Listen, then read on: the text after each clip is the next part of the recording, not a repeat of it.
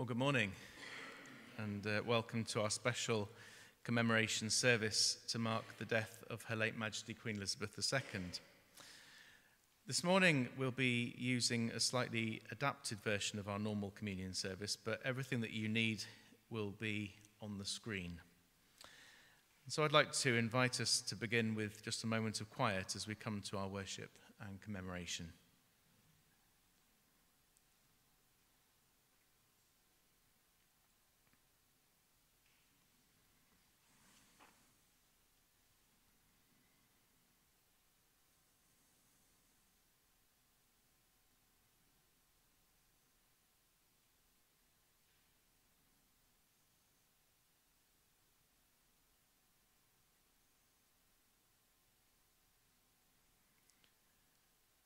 Jesus said, "I am the resurrection and the life. He who believes in me, though he die, yet shall he live. And whoever lives and believes in me shall never die.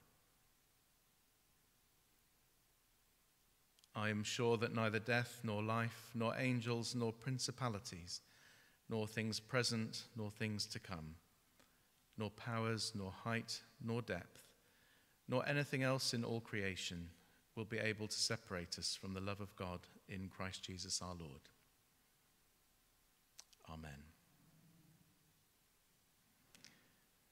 We meet in the name of Jesus Christ, who died and was raised to the glory of God the Father. Grace and mercy be with you. We meet this day to remember before God our late Sovereign Lady Queen Elizabeth, to renew our trust and confidence in Christ, and to pray that together we may be one in him, through whom we offer our prayers and praises to the Father. We stand to sing our first hymn, "Great is Thy Faithfulness."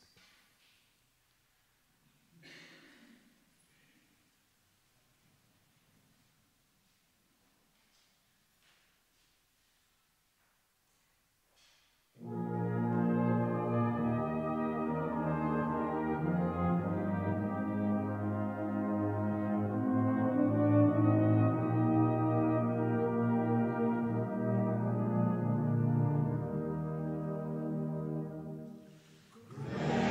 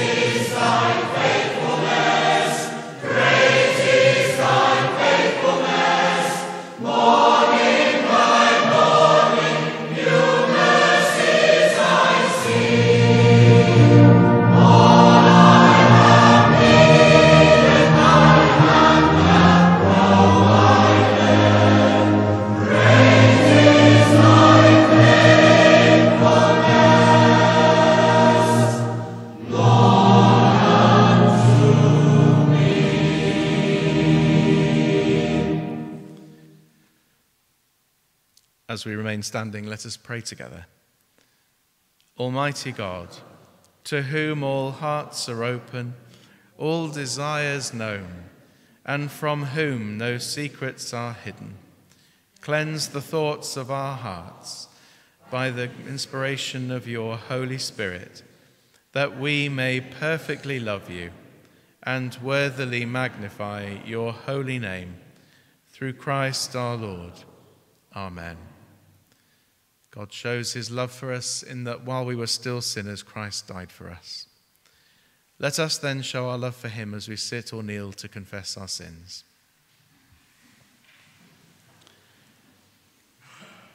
We'll pause for a moment of quiet to bring to mind those things that we need to confess today.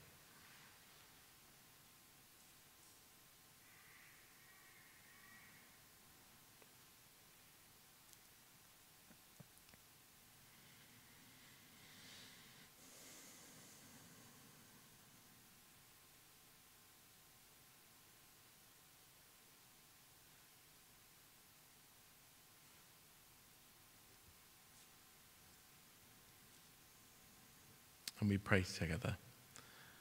Most merciful God, Father of our Lord Jesus Christ, we confess that we have sinned in thought, word, and deed. We have not loved you with our whole heart. We have not loved our neighbours as ourselves. In your mercy, forgive what we have been. Help us to amend what we are, and direct what we shall be, that we may do justly, love mercy, and walk humbly with you, our God. Amen. May God our Father forgive us our sins and bring us to the eternal joy of his kingdom, where dust and ashes have no dominion. Amen. And the special collect written for today. Merciful Father and Lord of all life, we praise you that we are made in your image and reflect your truth and light. We thank you for the life of our late Sovereign Lady, Queen Elizabeth, for the love she received from you and showed among us. Above all, we rejoice at your gracious promise to all your servants, living and departed, that we shall rise again at the coming of Christ. And we ask that in due time we may share with your servant Elizabeth that clearer vision promised to us in the same Christ our Lord, who is alive and reigns with you in the Holy Spirit, one God, world without end. Amen. We now have our first reading.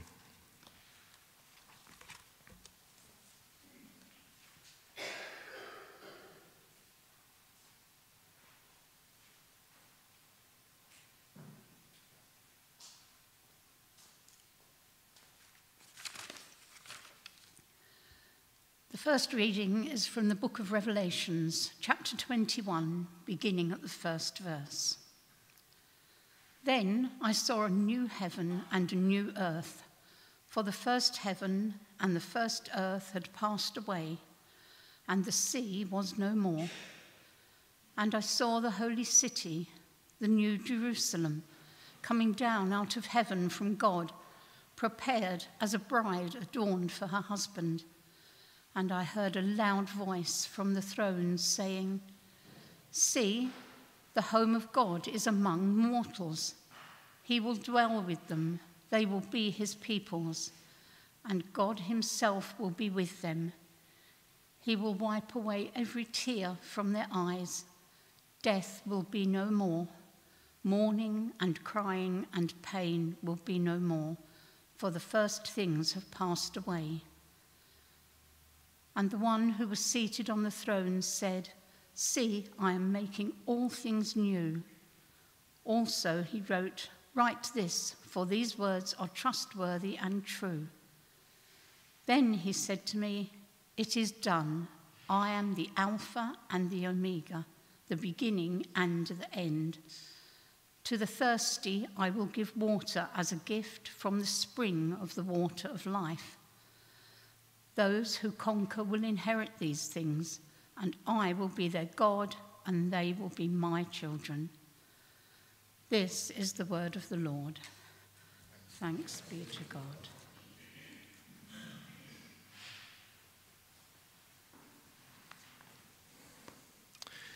We stand now again to sing our second hymn, Lord of all hopefulness.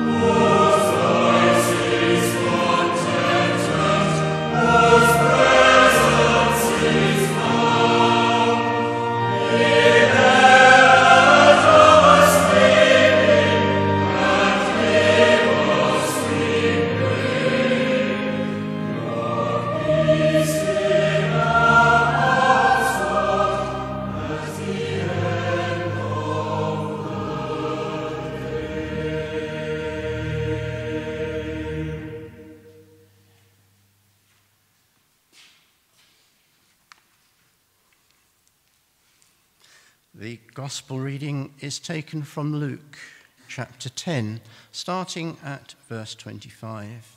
So hear the Gospel according to Luke. Glory to you, Lord. Just then a lawyer stood up to test Jesus. "Teacher," he said, "what must I do to inherit eternal life?" He said to him, "What is written in the law? What do you read there?" He answered, "You shall love the Lord your God with all your heart and with all your soul and with all your strength and with all your mind, and your neighbor as yourself." And he said to him, "You have given the right answer. Do this and you will live." But wanting to justify himself, he asked Jesus, "And who is my neighbor?"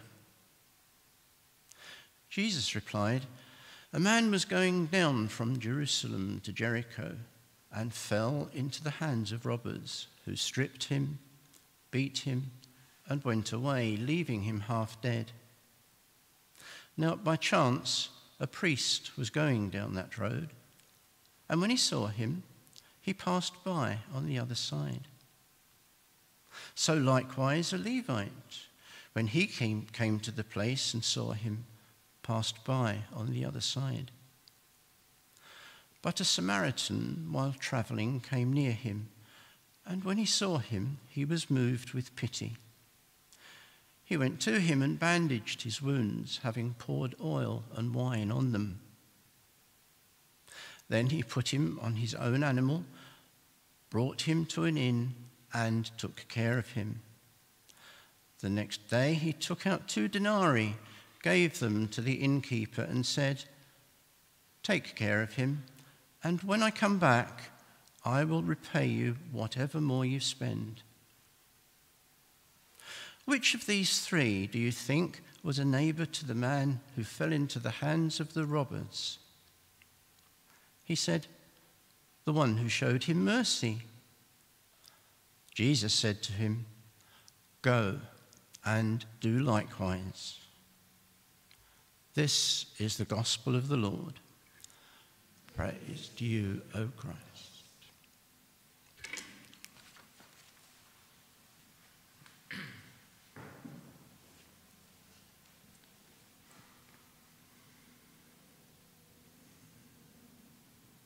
May I speak in the name of the Father, and of the Son, and of the Holy Spirit. Amen. Well, please do be seated.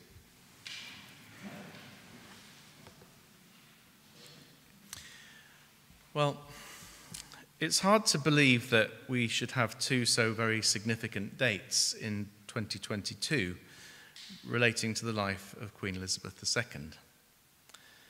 Today we gather together on the eve of her funeral, and it may not necessarily feel like a day full of joy. But it's hard to believe that just over 3 months ago, and yes, I had to check that because it seems much longer, doesn't it? That we had that amazing weekend of celebrations to mark her Platinum Jubilee. And those who heard me preach on that occasion might remember that I started my sermon that day with the following words. The crown translates a woman to a queen. Endless gold circling itself, an O like a well. Fathomless for the years to drown in, history's bride, anointed, blessed for a crowning. One head alone can know its weight, on throne in pageantry, and feel it still in private space when it's lifted. Not a hollow thing, but a measuring. No halo, treasure, but a valuing, decades and duty. Time gifted, the crown is old light, journeying from skulls of kings to living queen. Its jewels glow, virtues. Loyalty's ruby, blood deep. Sapphire's ice resilience, emerald evergreen, the shy pearl humility. My whole life, whether it be long or short, devoted to your service, not lightly worn. Those words were written by Carol Ann Duffy for the 60th anniversary of the Queen's coronation, and they were fitting for the Platinum Jubilee. But as I reflected back, seem equally fitting for today.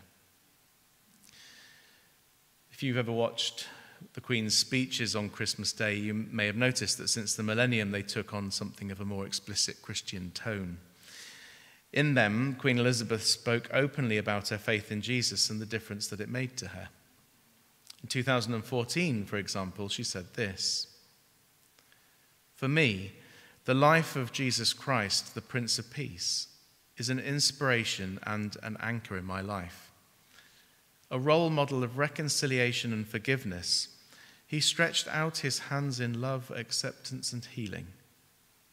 Christ's example has taught me to seek to respect and value all people of whatever faith or none."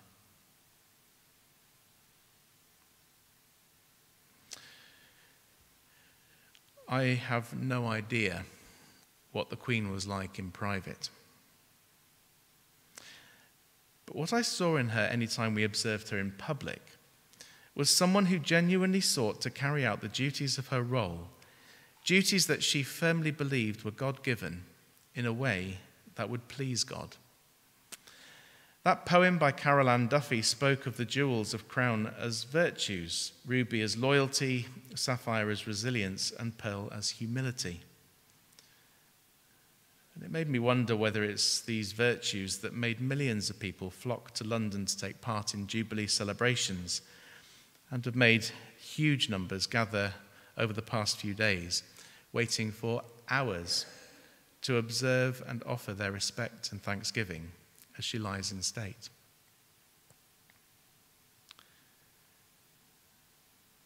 The two readings that I chose for today seem appropriate.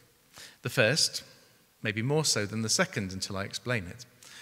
But the first is that wonderful reading from Revelation 21 that offers something of a vision of heaven. The reason that it seems so fitting for today is that it offers us a glimpse of the place where the Queen is now. Heaven is, put simply, the presence of God, and it is with her God that the Queen is now to be found. And in the midst of the sadness surrounding her death, there is great comfort to be found in that image. But why the Good Samaritan? Well, did you know that the Queen took that parable as the basis for at least 3 of her Christmas addresses? It was a passage that clearly not only resonated with her, but a passage that shaped her service and kindness to others. In 2020, for example, she used the parable in reference to the frontline workers who were working tirelessly for others while we were in the grip of COVID. And in 1989, she used it as a reflection based around our care for the planet and environment. Over the past week or so, I've spoken to quite a lot of people that have gathered at different events to mark the death of Queen Elizabeth. And some of those have even had the honour of meeting her. And time again, what I have heard is that when the Queen spoke to somebody, it was as though they were the only person there. That's a gift. She had no way of knowing everybody that she met, or what their needs were, or their joys, or their pressures in life. But for many, in that moment of paradox, someone familiar to us all made someone who was a stranger to them feel like they were important, like they mattered to her. The kindness of strangers, the story of the Good Samaritan. The other thing that's often been said about the Queen is that she offered a sense of constancy and consistency. And they are subtly different things. Consistency is about behaving in the same way over a period of time, but it strikes me that it is possible to be consistent in both good or bad behavior. Constancy is about being faithful and dependable, enduring and unchanging. And to me, that can only be seen in a positive way. I think both were certainly true of Queen Elizabeth. So maybe, and I was just toying with it during the week, we might say that she offered consistency in her constancy. And I think this is why so many people have come to love and admire her with such a strength of feeling. Not actually necessarily because of her role simply, but because of who she was as a person. The Queen's life offers a great example not only for us who identify with her faith in Jesus, but for all humanity. And although rooted in Jesus' teaching, the message of loving our neighbour, of showing kindness to a stranger, or indeed someone that we know, whether we agree with them or not, is a matter of simple human decency. I started a few moments ago with that poem from Carol Ann Duffy. And I want to draw to a close by drawing a parallel with the special virtues that we as Christians are called to wear. The fruit of the Spirit rather than gems on a crown. Love, joy, peace, patience, kindness, goodness, faithfulness, gentleness, and self-control. Will our lives as Christians be celebrated for demonstrating these with consistency of constancy, as we've seen with the Queen?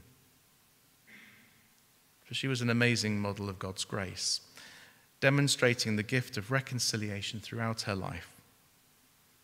And if there is no greater way to give thanks for who she has been for so many of us, then following her example of demonstrating the love of Jesus in our thoughts, our words, and our deeds would surely be a good and appropriate start. Amen.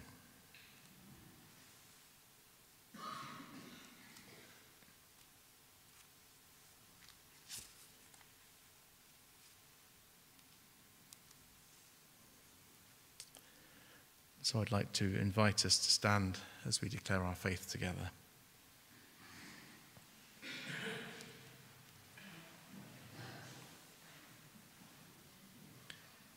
Do you believe and trust in God the Father? We believe in God, the Father Almighty, creator of heaven and earth. Do you believe and trust in his Son, Jesus Christ? We believe in Jesus Christ, his only Son, our Lord, who was conceived by the Holy Spirit, born of the Virgin Mary, suffered under Pontius Pilate, was crucified, died, and was buried. He descended to the dead. On the third day he rose again. He ascended into heaven. He is seated at the right hand of the Father, and he will come to judge the living and the dead. Do you believe and trust in the Holy Spirit? We believe in the Holy Spirit, the Holy Catholic Church, the communion of saints, the forgiveness of sins, the resurrection of the body, and the life everlasting. Amen. We now sit for our prayers.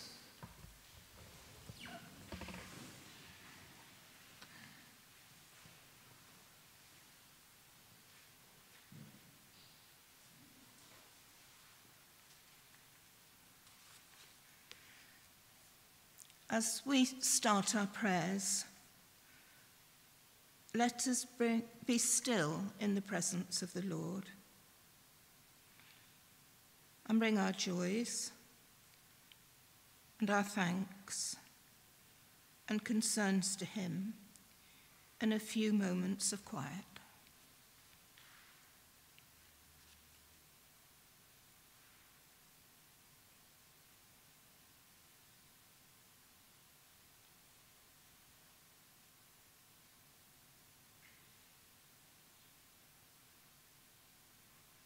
Think of the things to be thankful for.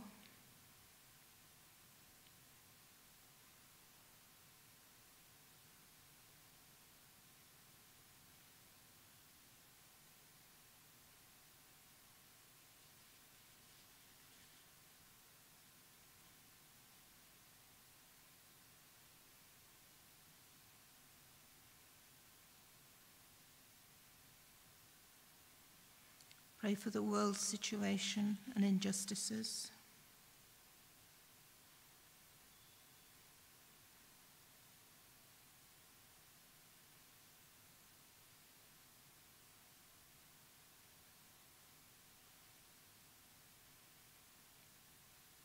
Pray for the economic situation.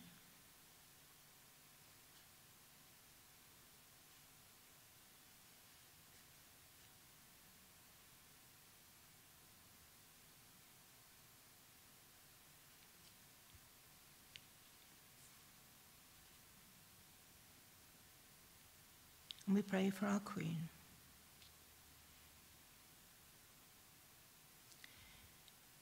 Eternal God, our Heavenly Father, we bless your holy name for all that you've given us in and through the life of your faithful servant, Queen Elizabeth.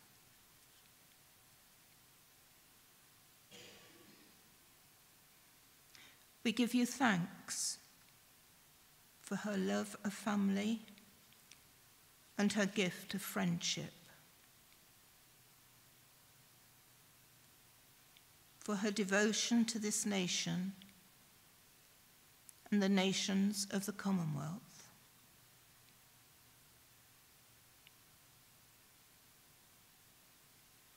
for her grace dignity, and courtesy.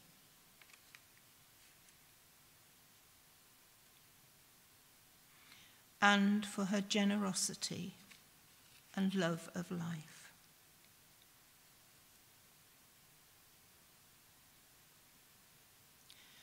We praise you for the courage that she showed in testing times, and the depth of her Christian faith, and the witness she bore to it in word and deed.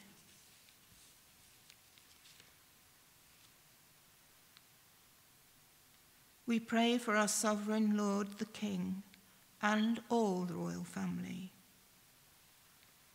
that you might reassure them of your continuing love and lift them from the depths of grief into the peace and light of your presence.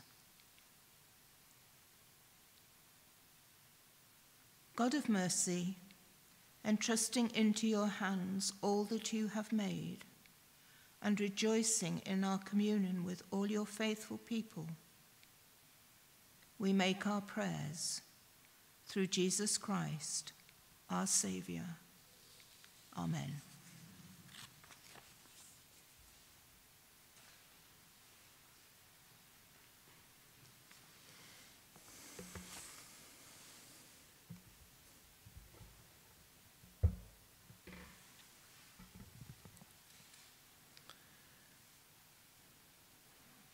Will you please stand for the peace?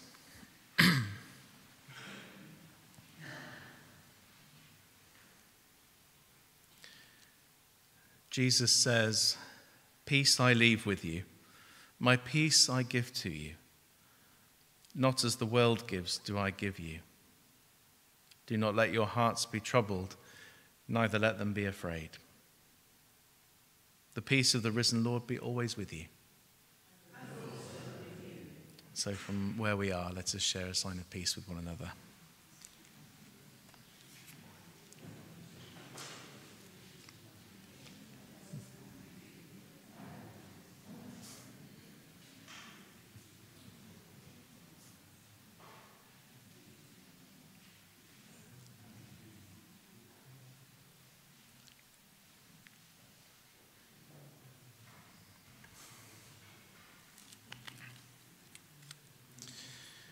Our offertory hymn this morning is one that you will certainly recognize the tune to, but not the words. It's been specially written for this occasion and is, well, if you watched Songs of Praise, I think last Sunday, you might have heard it. It's called "We See Tears and Celebration," and it's to the tune of "Here is Love, Vast as the Ocean." So let's remain standing as we sing together.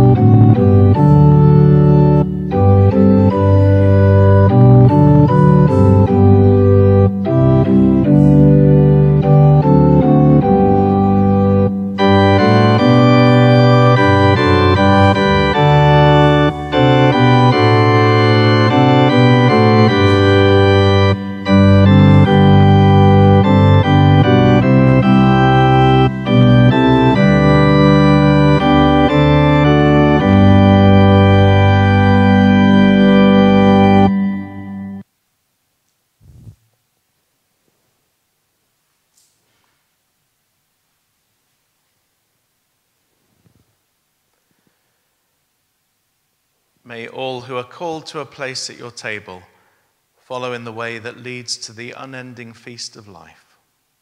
Amen. The Lord is here. His Spirit is with us. Lift up your hearts.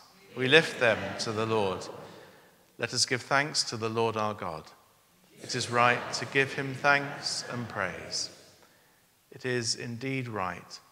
It is our duty and our joy at all times and in all places to give you thanks and praise, Holy Father, Heavenly King, Almighty and eternal God, through Jesus Christ our Lord. And now we give you thanks because through him you have given us the hope of a glorious resurrection, so that although death comes to us all, yet we rejoice in the promise of eternal life. But to your faithful people, life is changed, not taken away. And when our mortal flesh is laid aside, an everlasting dwelling place is made ready for us in heaven. Therefore, with angels and archangels and with all the company of heaven, we proclaim your great and glorious name, forever praising you and saying, Holy, holy, holy Lord, God of power and might, heaven and earth are full of your glory. Hosanna in the highest. Blessed is he who comes in the name of the Lord. Hosanna in the highest. Father of all, we give you thanks for every gift that comes from heaven. To the darkness, Jesus came as your light. With signs of faith and words of hope, he touched untouchables with love and washed the guilty clean. This is his story. This is our song. Hosanna in the highest. The crowds came out to see your son, yet at the end they turned on him. On the night he was betrayed, he came to table with his friends to celebrate the freedom of your people. This is his story. This is our song. Hosanna in the highest. Jesus blessed you, Father, for the food. He took bread, gave thanks, broke it, and said, "This is my body given for you all." Jesus then gave thanks for the wine. He took the cup, gave it, and said, "This is my blood shed for you all for the forgiveness of sins. Do this in remembrance of me." This is our story. This is our song. Hosanna in the highest. Therefore, Father, with this bread and this cup, we celebrate the cross on which he died to set us free. Defying death, he rose again and is alive with you to plead for us and all the world. This is our story. This is our song. Hosanna in the highest. Send your Spirit on us now, that by these gifts we may feed on Christ with opened eyes and hearts on fire. May we and all who share this food offer ourselves to live for you and be welcomed at your feast in heaven, where all creation worships you, Father, Son, and Holy Spirit. Blessing and honor and glory and power be yours forever and ever. Amen. We sit or kneel to pray as Jesus has taught us.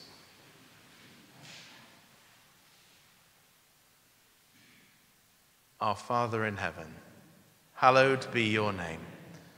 Your kingdom come, your will be done, on earth as in heaven. Give us today our daily bread.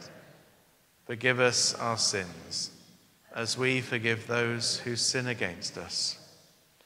Lead us not into temptation, but deliver us from evil. For the kingdom, the power, and the glory are yours, now and forever. Amen. We break this bread to share in the body of Christ. Though we are many, we are one body, because we all share in one bread. So draw near with faith. Receive the body of our Lord Jesus Christ, which he gave for you, and his blood, which he shed for you. Eat and drink in remembrance that he died for you, and feed on him in your hearts by faith, with thanksgiving.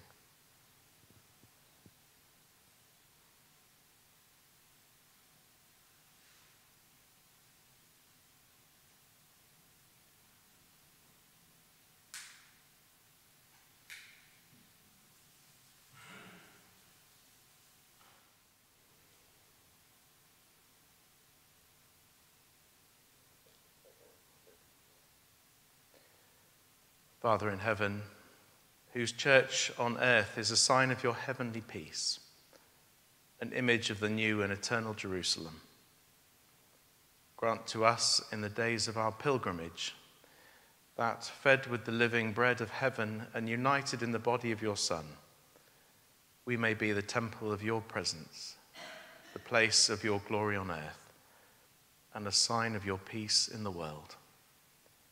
Through Jesus Christ our Lord. Amen. Will you please stand for the prayer of commendation?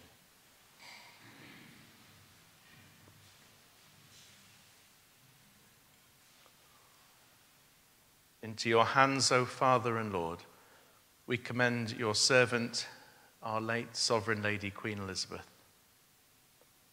Enlighten her with your holy grace, and suffer her never to be separated from you, O Lord in Trinity, God everlasting.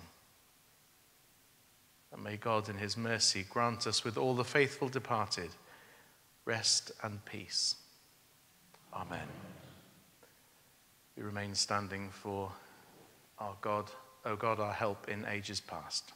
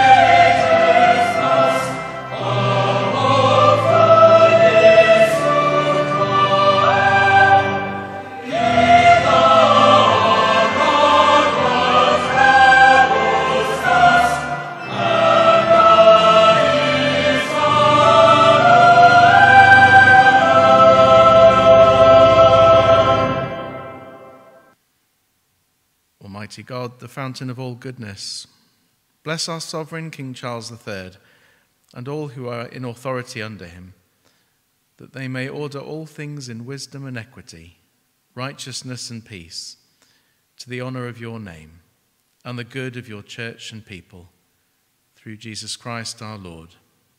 Amen. May God grant to the living grace, to the departed rest, to the church, the king, the commonwealth, and all humankind, peace and concord, and to us and all his servants, life everlasting. And the blessing of God Almighty, the Father, the Son, and the Holy Spirit be with you and with all those you love and pray for, now and always. Amen. We remain standing for the national anthem.